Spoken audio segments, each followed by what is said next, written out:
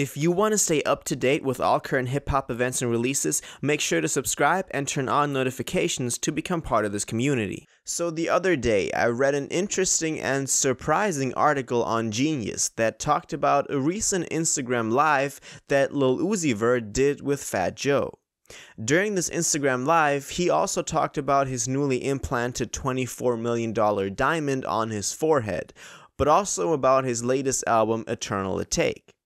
His exact words were, "I say the music wasn't that great for me. It would have been an amazing project for anyone else, but the music wasn't that great. It's great ride music and it could live, you know how it goes, maybe in a little bit of time there'll be a hit off there. Usually my stuff is automatic and I had one or two great songs on there out of a whole deluxe and the album." So obviously Uzi is not too fond of his own 2020 album. The irony about this is that Eternal Atake was one of the most hyped albums of last year and has gone through so many stages until it was finally released.